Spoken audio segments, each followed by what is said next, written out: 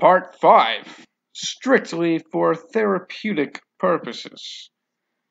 Ronan climbed inside the luxury vehicle and almost remarked that it smelt brand new. The car veered off on a predetermined trajectory and was responsive to every curve and contour of the road with the utmost precision. Ronan's praise of the new car smell was curtailed due to the source of the aroma being the fumes from Kinsey's electronic vaporizer. The device contained a fluorescent orange substance that smelled of burnt plastic and laundry detergent. Kinsey's eyes would become dilated for several seconds before returning to normal as he inhaled the mysterious liquid in intervals. The song 21st Century Schizoid Man by Flower Travelin' Band played on a stereo system that made the century-old song sound like high definition. Kinsey began to speak, and the volume of the music was reduced by the vehicle's ECU, compensating for the audibility of his speech in accordance to both the music's volume and the vehicle's RPM. We're off to one of my holistic medicine businesses I opened to pander to the yoga and meditation enthusiasts, Kinsey explained. Ronan eyed the console of the dashboard, which indicated the GPS course was en route. Tanning salon, flotation therapy, guided meditation, homeopathy, and holistic medicine. Ronan read to himself the description of Kinsey's business entitled Therein Lie Tanned. I need your assistance with some of the machines at my business, Ron. Kinsey winked to insist he was referring to Ronan's American identity strictly for tax purposes. Are you offering me a job? Ronan shrugged at the proposal. Kinsey pocketed the card he had gifted Ronan earlier and stated, I'm offering you a whole lot more than a job. The vehicle had arrived at a parking garage which went underneath a building. The vehicle found a vacant spot, the music stopped, and the engine ceased. Are you hungry? Kinsey suggested. I could eat, Ronan replied plainly. Good, Kinsey said. He stepped out of the vehicle, and it began to alarm itself with a few deliberate beeps and an audible pneumatic locking mechanism. This luxury vehicle is far more than a stock model made available to the common public, Ronan thought to himself in appreciation. The unlikely duo approached an elevator conveniently situated nearby. The elevator chimed open, and Kinsey hit the topmost floor and lit a cigarette. Ronan eyed the cigarette and felt inclined to bum one off him before Kinsey predicted his intentions. Sorry, I'd offer you a cigarette, but these are very special, Kinsey insisted. I didn't realize you smoked, Ronan admitted. I don't, Kinsey said with a wink. The elevator had arrived, and Kinsey must not have been lying because he wheezed and hacked up phlegm as the doors opened. Immediately in front of the elevator was a concrete wall with a single door labeled Maintenance, which Kinsey unlocked with a swipe from Ronan's re-gifted card. The pair entered into a small loft which contained a kitchen and several homely devices which were programmable dependent on the user's needs. The annexed room resembled Ronan's dwelling with a less civilized and metallic taste. A bathroom was visible at the far end of a small hall, and Ronan excused himself as Kinsey tended the kitchen, where a lukewarm pot of lobster awaited. Kinsey's cigarette smoke was abated by the kitchen's large industrial fans. The sound of an electronic appliance turned on, and after a brief moment, Ronan greeted Kinsey back in the kitchen. The seating arrangement appeared to be the same furniture at the tea shop, except the atmosphere of the complex consisted almost entirely of chrome. Even the toilet, bathtub, and sink were all state-of-the-art. In spite of the overwhelming amount of metal there were several mounted portraits of Shoko Asahara and a painting of traditional samurais with swastikas on the helmets. Ronan took a seat at one of the bar stools at a stainless steel polished countertop in the kitchen. An approximately 64-inch LCD display was mounted inside of a steel wall in what could be described as a living room. The same modern seating arrangement from the tea shop was readily available. The TV was skipping through channels revealing what appeared to be surveillance footage from the rest of the building and the surrounding premises. "Come, sit in the dining room, not at the bar. You're hungry, remember?" Kenji offered. Kenji cracked open some lobster tails and placed them on a large plate, which held butter and cocktail sauce. Kenji began to laugh hysterically to himself out loud. "I love lobster," Kenji remarked. Ronan took a seat at one of the familiar lounge chairs and began to indulge in some of the lobster tails placed on the table. Kenji appeared infatuated with himself and was pleased at being a venerable host for his hungry guest. The complex catered to a demographic of mainly college-aged women. The embedded TV set showed tanning beds with glimpses of the vulnerable attendees. The voyeuristic images were disconcerting to Ronan, who between bites took notice of the women lying bare, basking in artificial sunlight. "Their Enlightened" was offered as an exclusive getaway to the upper echelons of a nameless sorority which consists of Japanese and Americans. Here at Their Enlightened, women are free to immerse themselves in all matters of decadence. There are suites available for extended visits at our salon. Women are welcome to invest their time in order to obtain the skills to become licensed healers." Kenji boasted about the images filtering into the screen. "I cook, and June organizes our hand-selected clientele," Kenji continued. The TV screen switched to several women who were undergoing Reiki therapy. The sides of the room were decorated with posters of the Kabbalistic Tree of Life and the seven-colored chakra systems. A stack of yoga mats could be seen, indicating the room served multiple purposes for a given occasion. The front of the room had full-length mirrors for observing yoga posture. The rear of the room contained a singular mirror which had a black silk blanket draped over it. Ronan speculated the mirror served as a psychomantium for scrying. The blanket, he assumed, was used to simulate rebirth for a group healing ceremony, colloquially known as a group smothering. An older woman's hands were placed atop the crown of the youngest initiate. Ronan speculated the girl was anywhere between 15 to 18 years old, and the others were in their mid-20s. The older girls were meddling with an assortment of crystal gemstones in golden Tibetan bowls, droning an unintelligible chant. There were 7 silk cushions which the girls were seated on while the oracle led her group meditation with their youngest member at the focal point. Kenji's pose was becoming more and more perplexing to Ronan. The pair eavesdropped on the remainder of their session while feasting upon the lobster tails. "June told me something interesting today," Ronan started. "Did she now?" Kenji smirked before continuing. "Yes, we were both married at one point before we had a fresh start," Kenji replied. "But she's so much—" Ronan began before being interrupted. "Younger than I," Kenji took the words from Ronan's mouth. "Let me ask you something. How old do you think I really am?" Kenji inquired. Ronan assessed Kenji's complexion and the subtle grayness of his hair. He did not wish to flatter Kenji, but he began to make an estimate based upon fair judgment. "I'd say you're in your late 50s or mid-60s, Ronan concluded. Kenji gave Ronan a look of keen discernment and concealed a laugh when he replied, "What if I told you that I'm more than double that age?" Ronan considered the serious temperament of Kinsey's countenance and admitted, "Then the years have treated you well.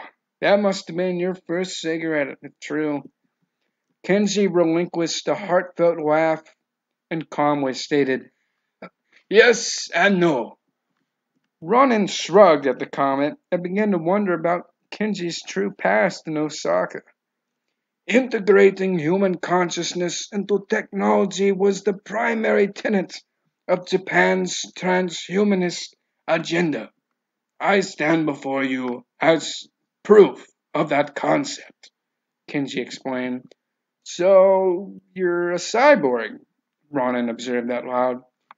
Kenji released a sigh of relief, but shook his head. "If only it were that simple. I'm not like those demonstrable cowards that fear death." Kenji attempted to explain, but was becoming detached from the conversation. "Transhuman implants get rejected by the limbic system over time. This explains why his status appeared suicidal earlier. That is, if he's lying," Ronan kept to himself. The television now switched to a network of dormant sensory deprivation tanks. There was a night vision lens which would typically illuminate the partially submerged occupants in a green hue. Ronan was familiar with the engineering design of the vacant chambers, which utilized a saline solution to make the user buoyant within the water. An infrared thermometer scanned the surface of the inhabitant's skin to regulate the water temperature to within 1/100th of a degree in tolerance. This technology induced those residing within the sensory deprivation chambers into a sense of oneness. A plethora of meditational benefits could be achieved, and Ronan had heard the patrons of Supremely All Tea speak fondly of their experiences. The effects of sensory deprivation were heightened when coupled with psychedelics. "This is why I need your level of expertise," Kinsey illustrated. "You need a tech guy for the sensory deprivation chambers?" Ronan detracted. "Yes, that is why I have taken you here today, for the complimentary meal and the various benefits this job has to offer." Kinsey stood up too fast and waved the card around, seemingly intoxicated due to the blood rushing to his brain. "There's been a bit of an after-hours mishap with one of the tanks," Kinsey confessed. Ronan's eyes beamed at the thought of Kinsey experimenting with psychotropics in brainwave entrainment. The forbidden sciences of the mesmerists were considered quackery, yet Kinsey had hinted at not only pursuing these ambitions, but mastering them. "What sort of mishap?" Ronan asked eagerly. Kinsey sighed vigorously and became agitated. "Let's just say it was more of an experiment gone awry." Ronan's imagination led him to presume that someone sabotaged the machine's components during a bad drug trip. In this questionably regulated facility, drug-addled paranoia appeared to be a powerful indoctrination tool. Images appeared on the screen of some of the college girls performing ASMR in their private quarters. As a means for college funds, they were tending phantasmal appendages which had been subdued within the rift of virtual reality. Kinsey opened the entrance door and suggested to Ronan, "You better come take a look." The elevator door slid open and Kinsey punched the button for the first floor below them.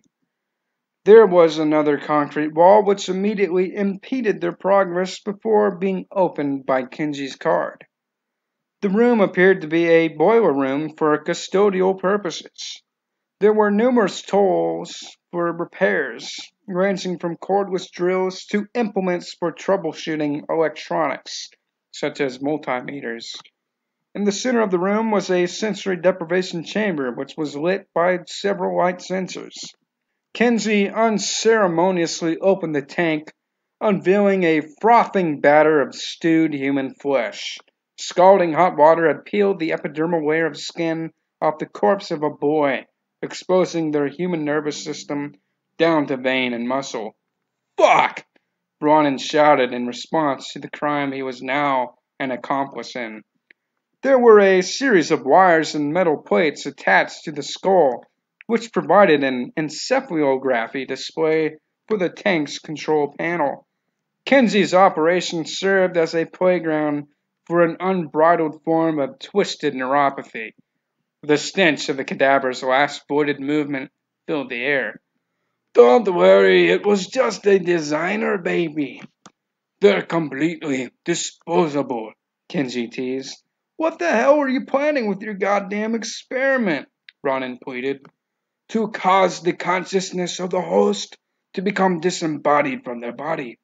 Under the proper circumstance and with an immense threshold for pain, the mind is capable of projecting one's consciousness into an astral light body, Kenji elaborated.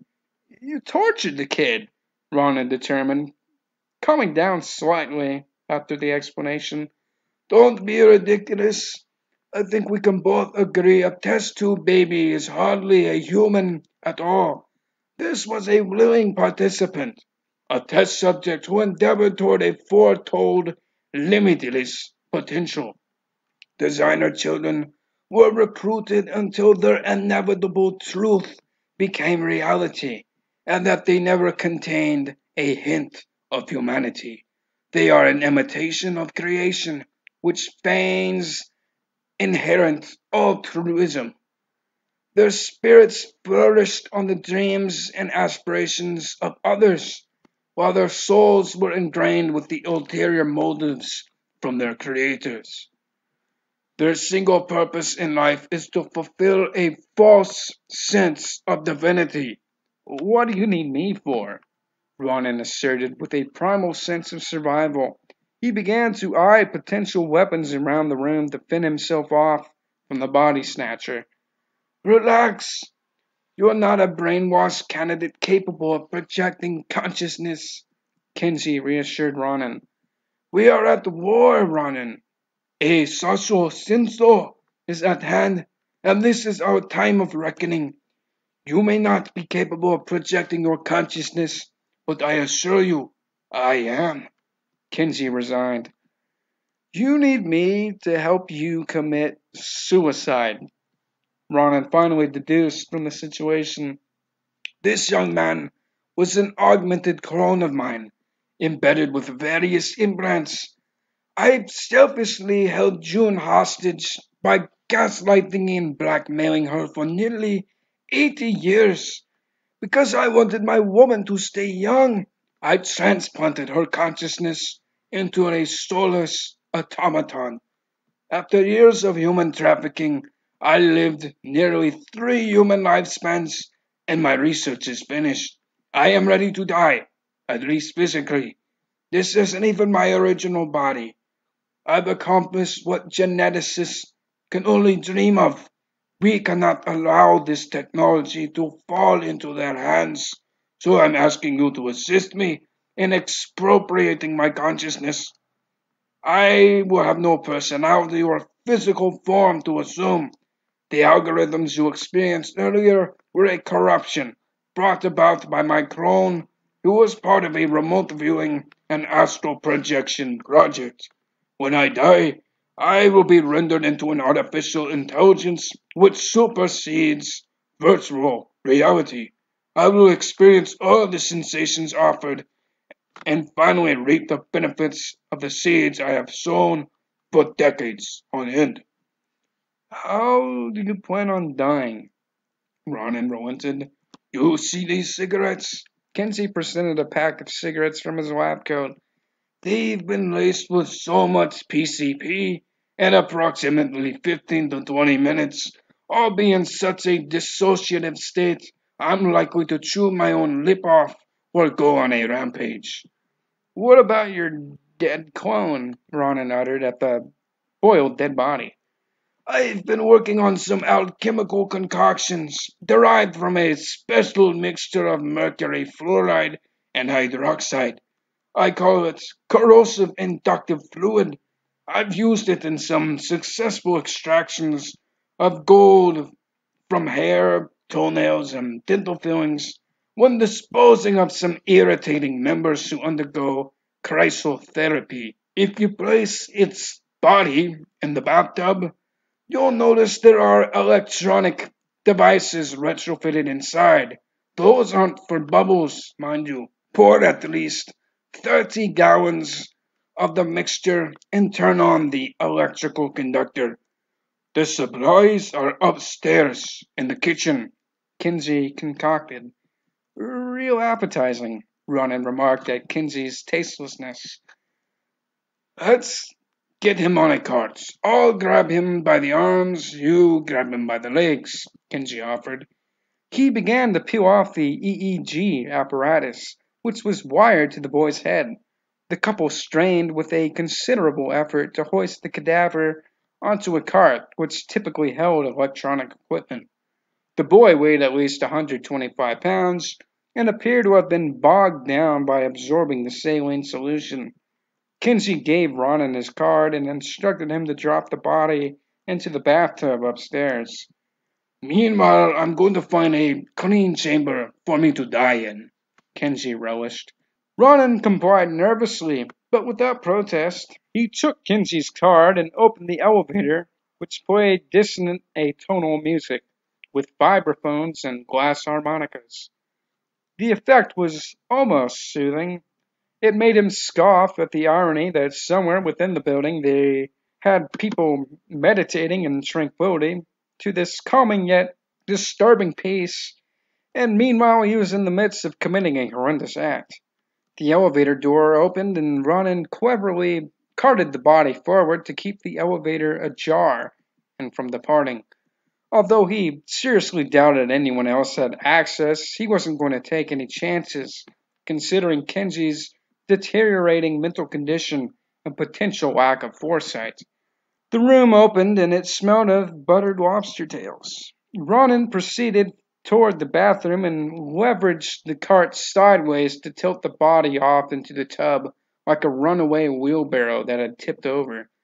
The body thudded into the metal tub with a resounding echo that provided a crescendo to the music which was playing earlier.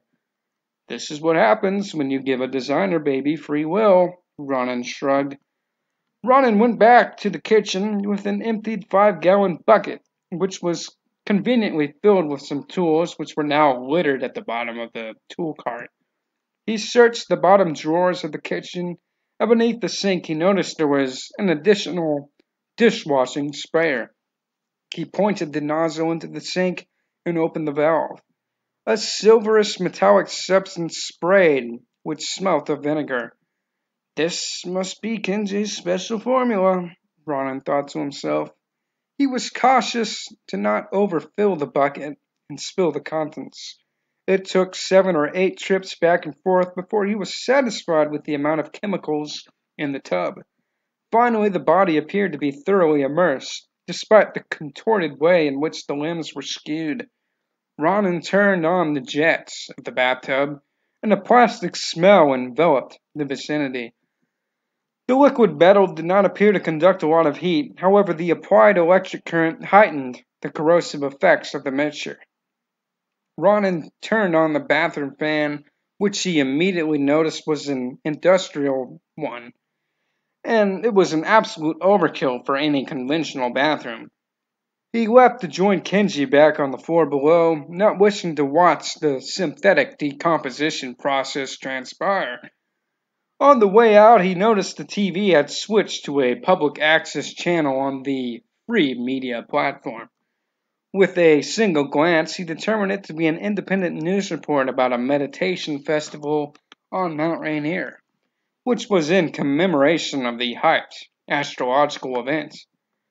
Ronan exited the metal loft, wheeling the cart out with him. The elevator doors instantly opened, indicating it was awaiting on the same floor and never departed.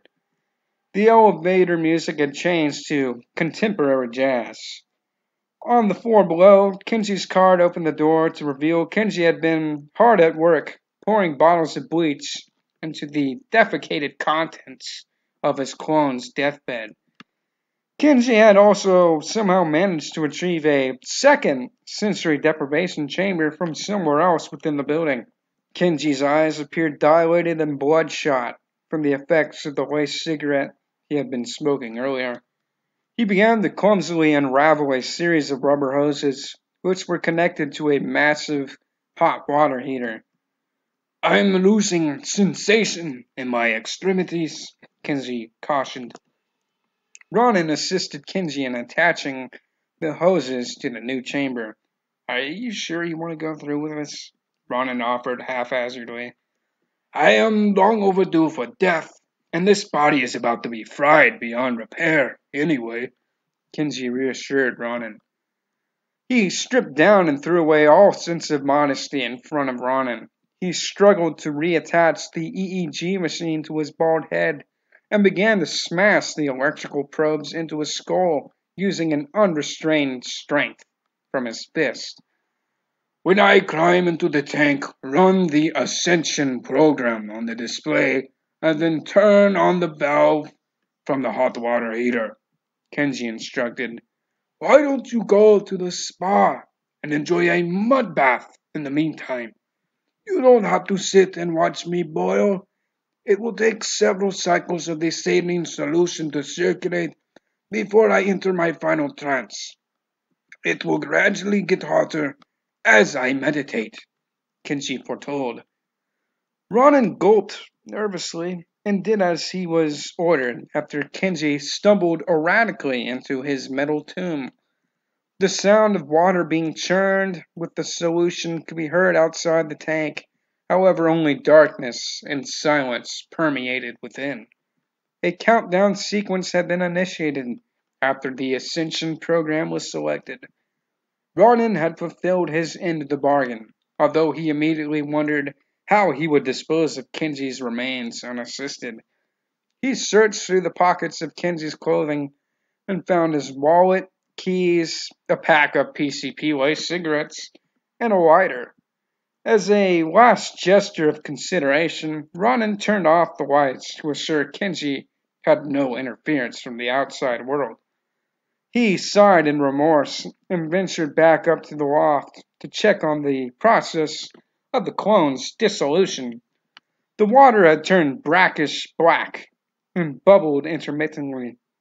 Thankfully, the fan had relieved him of any foul stench. He shut the door and sat down in the living room and hung his head with both palms planted on his forehead and elbows resting atop the quadriceps of his legs.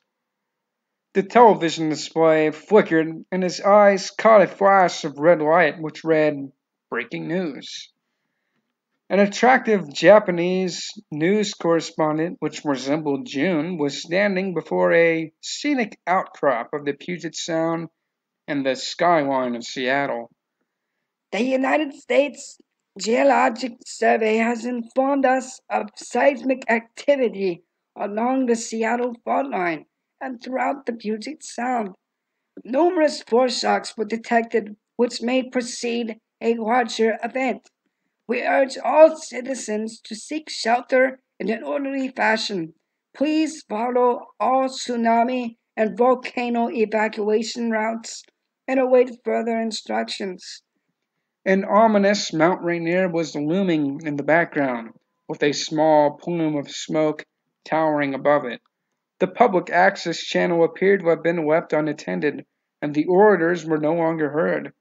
An outcrop of tents and gazebos could be seen, and it looked as though a herd of rhinoceros had stampeded through the place, which sounded like a freight train could be heard, and a grayish-brown volcanic mudflow enveloped the camera until only white noise could be seen and heard. A lahar inundated the participants of the festival, and a series of small earthquakes and volcanic eruptions ensued, which reverberated within the metal of the building. "Son of a bitch," Ronan said to himself in awe at the events taking place. After a few unsettling moments, the emergency broadcast system confirmed the worst. Ronan's heart sank at the sound of the noise which offered no comfort. Text began to scroll across the screen, and read almost verbatim the news reporter's previous statement. "I don't believe this," Ronan said to himself out loud. The screen went to black and large white characters appeared on the screen.